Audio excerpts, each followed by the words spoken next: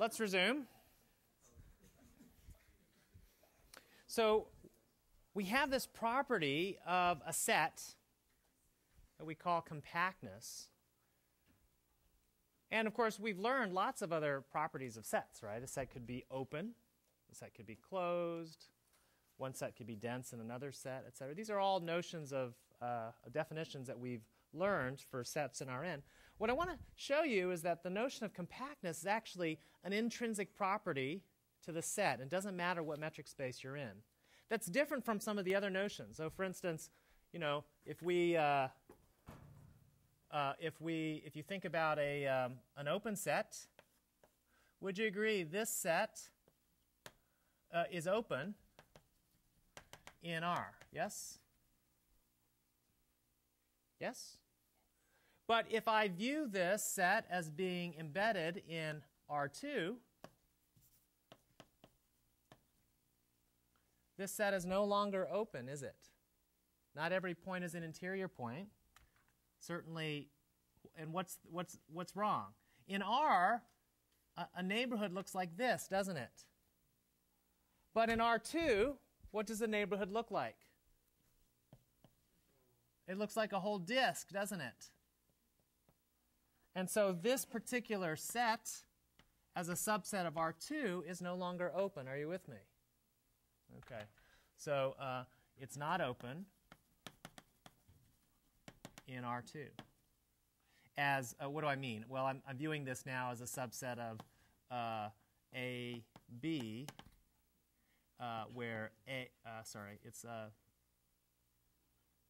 the y-coordinate 0, A0, where A is in 0, 1. So viewed as a subset of R2, it's no longer open.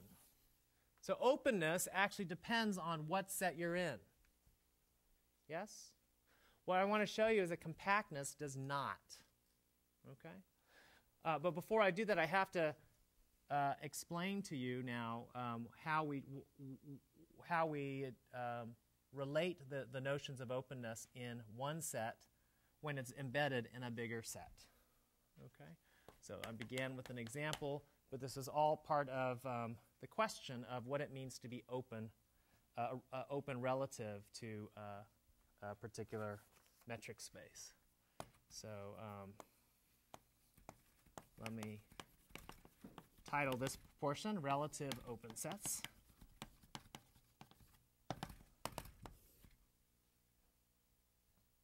So let's be very careful about what we mean by open. We defined what it means for a set to be open before, but now let's think a bit about the metric space that we're in.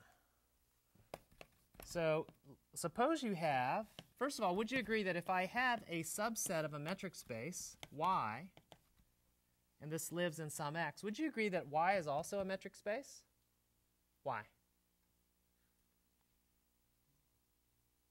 X has a notion of distance, a metric, yes?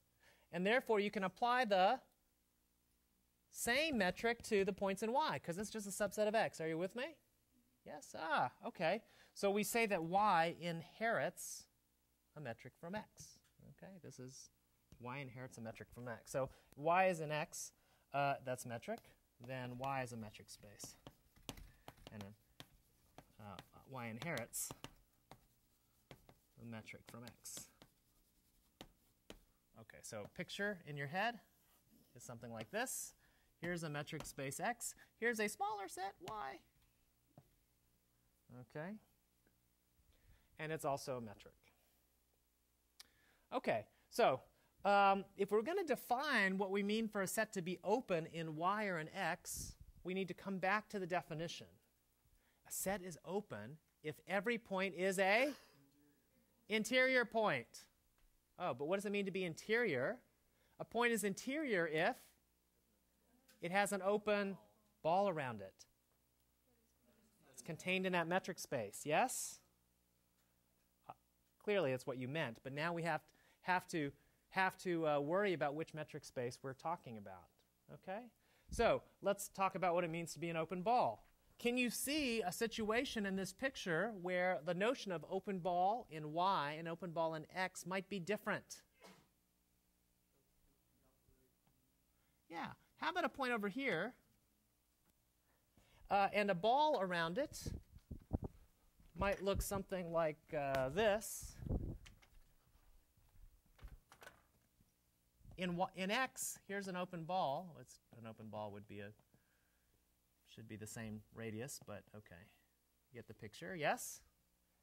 Now what's an open ball in Y going to look like?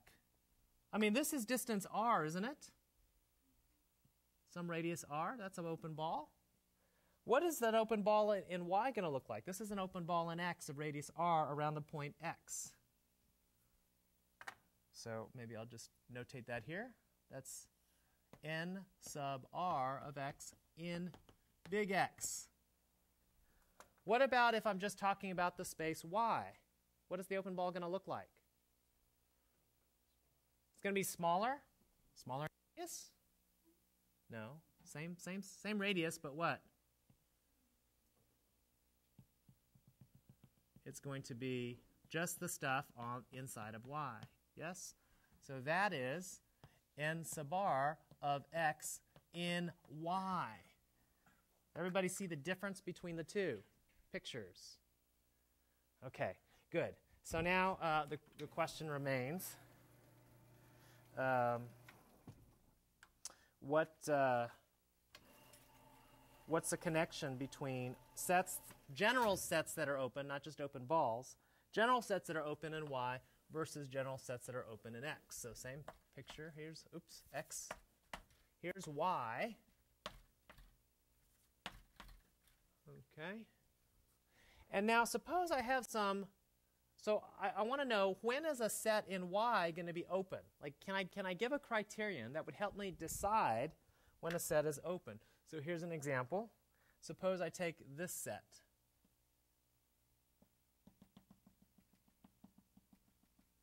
Is this set of all stuff on this side, is this open?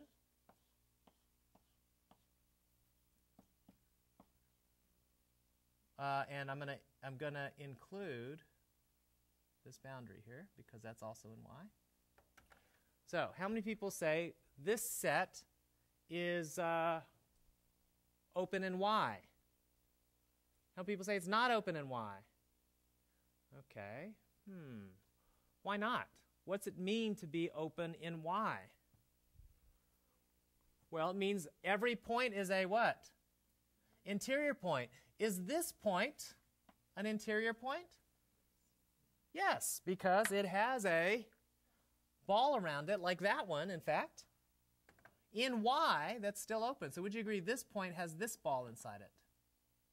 This is the open ball around X that's in Y. Yes? Okay, well, that point is an interior point. Some of you said you don't believe this set is open in Y. If so, you have to show me a point that's not interior. What's a point that's not interior? Any point on where?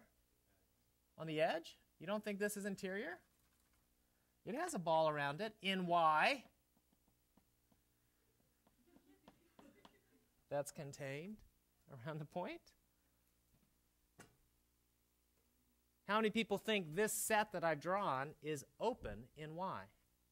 Okay, more of you now. Do you agree? It has neighborhoods. It's just that you forget everything outside, and it's still, this is definitely all the points in Y that are distance r from this point X. Yes? With me? Okay, very good. So, this set is open in Y. Is it open in X? No.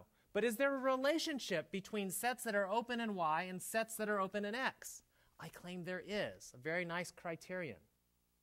And the criterion is a set is open in Y if there, it turns out, if and only if there exists a set in X